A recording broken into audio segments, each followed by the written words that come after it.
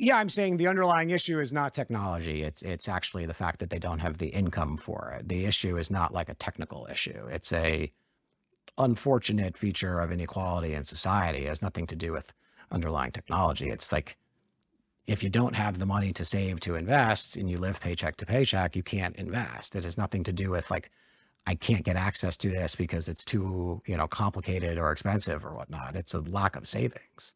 I mean, we can do the math and we can argue about the actual, like what that population size looks like and what the actual investable dollars of their savings look like and all of this. But I would argue it's a fairly tiny market and actually getting, in a sense, beaten up and chipped at by the neobanks that are now picking up more and more consumers in all of these countries as like these digital first banks. Like it's already happening, right? It's coming from the banking system through the neobanks. So you're seeing this in Brazil, you're seeing this in Mexico, you're seeing it in Colombia.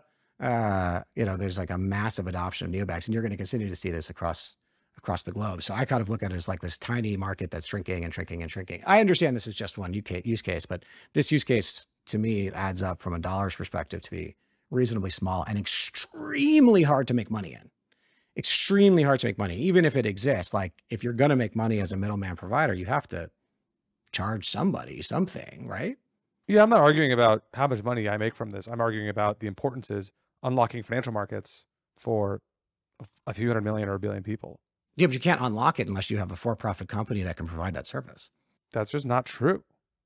The whole point of crypto is the entire cost of providing financial market services effectively collapses to zero. You go on Serum, I mean, market makers charge their spread, but like there's just no other cost. And then gas fees, which is a fraction of the pennies. For a digital asset, I totally agree with you. For a pure digital asset where you can prove ownership of that digital asset, sure. Well, this is my entire point to begin with, is that the entire premise of the exact current stack on which assets are represented is broken because you're saying this is only true for digital assets. But like at the end of the day, a stock certificate in the DTCC and a share of SOL on the Solana blockchain are, for all practical purposes, the same thing. Now, I realize mechanical and legal differences because of the last 100 years of history, but like you're representing a share of a thing and like you want to be able to trade it. Like that's the core premise.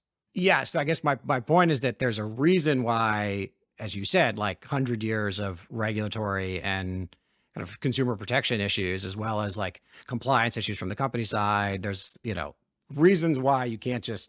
My point is that if you were to reimagine it from the ground up today, without 100 years of luggage, you would not derive what we currently have, because what we currently have does not make sense. Having pieces of paper in the DTCC is crazy. Having NYSE not have margining is fucking crazy.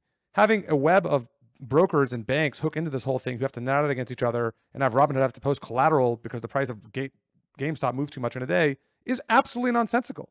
Like there are so many parts of this whole system. The fact that it's only 9 to 5 is crazy.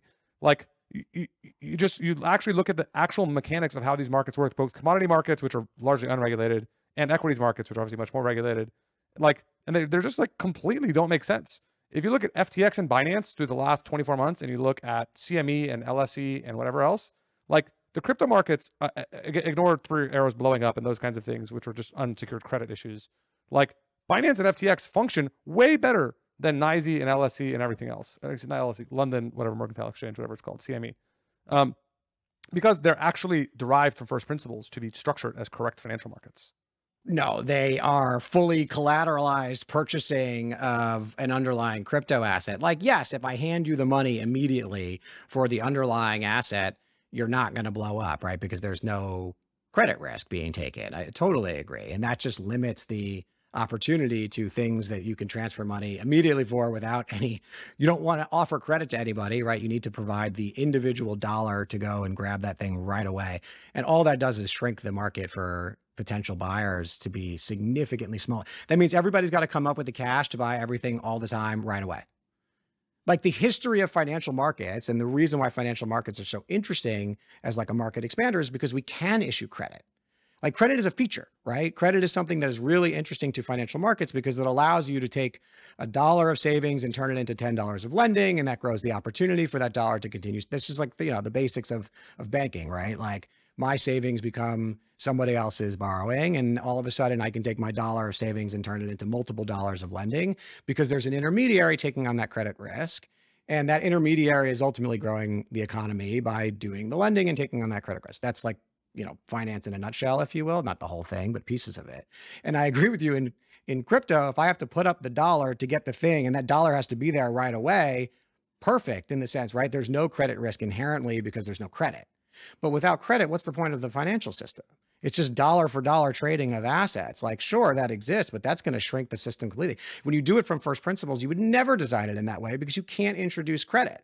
The minute you start to introduce credit, to your point, you get these blowups, right? Because you get third parties who are ultimately taking on borrowing and lending risk, and every once in a while, they blow up. I mean, like, but you can have those two things are not mutually exclusive. You can have the core exchange be running in this way, and then you can have banks extend credit on top of that, which is how a lot of it works today. But like literally in the case of London, whatever, London Mercantile Exchange and lithium or iron or nickel, whatever the thing was a few months ago, they literally unwound the trades. Like that is theft. That is the definition of theft. Like you unwind the trades. I mean, like that is just not okay. There are gates in play. We can talk about like the pros and cons of being able to unwind trades. Like I understand in a perfect conceptual system, you never have to unwind anything because nobody ever blows up. Nobody ever makes a mistake, but that's just not how reality plays out. Like, the immediate instant liquidation of everybody, if there's like a price spike, I continue to argue is not a feature of a financial system. It is a bug. Like the ability to normally unwind a system where you've got like liquidity dries up and you have credit spread all over the place and you have to figure out like who actually has the money. 99 out of 100 times, it is better to have that version of the system because you can get like an organized deleveraging event. Yes, there are situations, and I'm not familiar with every individual one, but there definitely have been situations where you've seen trades unwound and it feels like the insiders have won. I think that's a very fair statement. And like, you look at those, you're like, this is kind of bullshit. Like, I can't believe. And I think the example Kyle's talking about was one of those things. Now we could, it was a mess, but yes. It's hard to argue with like, yes, every once in a while, the ability to reverse a trade gets abused by the massive insiders. And there's like some unfair outcomes that do happen. And that's a trade you make for the 99 other times where actually that like deleveraging event in a normal orderly fashion is a really good thing because you don't see these like giant immediate blowups and then people lose all their money. Anyway, I think this idea of like the fact that in crypto, I can like hand you $1 and you give me the thing is actually like a severely limiting factor for most financial markets, because in most financial markets, you actually do want to extend credit, because without credit, businesses that own illiquid assets, people who don't have the money right away, people who are about to get paid, they are unable to participate in the financial ecosystem because they don't have the cash. This is the credit system. What brokers do, this is what banks do. I mean, it's funny because I do a lot of these conversations and I realize sometimes, maybe this is the case, there's like, I view something as a feature that the other person views as a bug, and we kind of like religiously disagree. That might be the case here. But I do think it's important to acknowledge the benefits of having these middlemen and brokers and kind of like credit issuing entities.